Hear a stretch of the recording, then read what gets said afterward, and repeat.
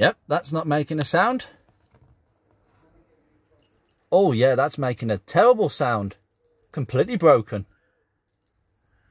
Right, now we've got these.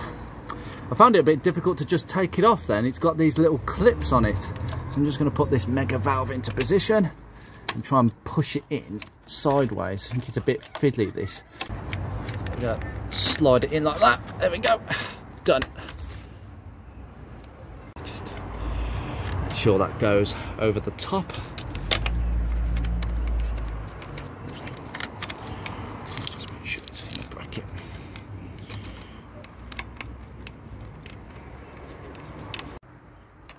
Done.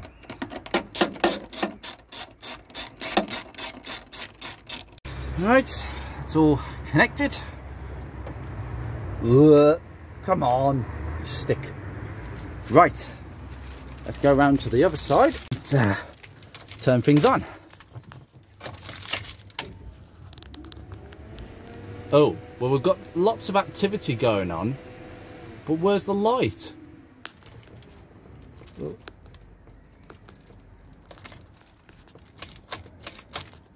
Oh, for God's sake. What's going on now? No, no, no. Why is this not working? Oh, for God's sake. Oh, it would help if I actually connected the module in. You know what? Today's been one of them days. And trust me, I'm not done this for the camera. I've genuinely left it in the house. Oh God, I forget my head if it's not screwed on. I can hear that going. That is a very good sign. But obviously we're going to have to disconnect the battery again, because connecting the Pectron module with the battery connected is an extremely bad idea. God, honestly, I just forget this if my brain wasn't screwed into place. Ugh. Right, let's have a look. What are we going to connect? Go away. These 4 plugs here, they go in this order in there. And then, lovely, okay, lovely. Okay, just move that out of the way. Right, off we go again.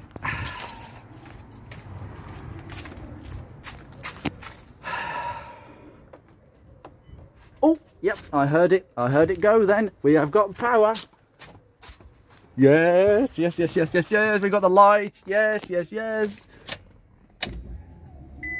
We have fuel pump, we have a sounder, and we have a response. Have we got a start? I don't know why that's on. I suspect it's jolted a warning light. I'll have to get my code reader. Not sure why the fan's kicking in.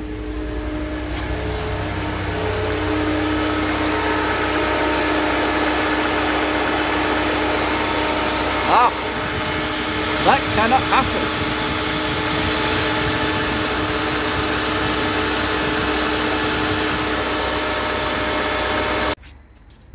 Right, I just had to switch the engine off because the fans would not stop even though I plugged the switch back in. I don't know at what point, I don't know how I disconnected that for some reason. But anyway, I must have just forgot to do it, to reconnect it. But if I just turn it on again...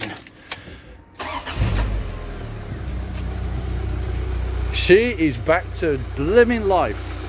Thank God for that.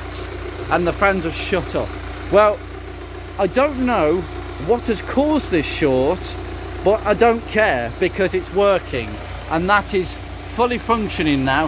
So, if you have exactly the same issue as Beatrix, this is your problem.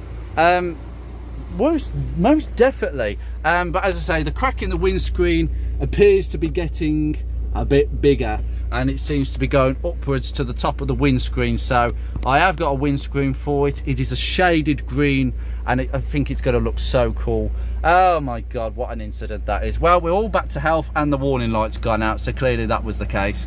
And after doing 260 miles since I drove it off this driveway for the first time not too long ago now. It feels like a lifetime ago, but it wasn't too long at all. This car is purring, and she's now back to full life.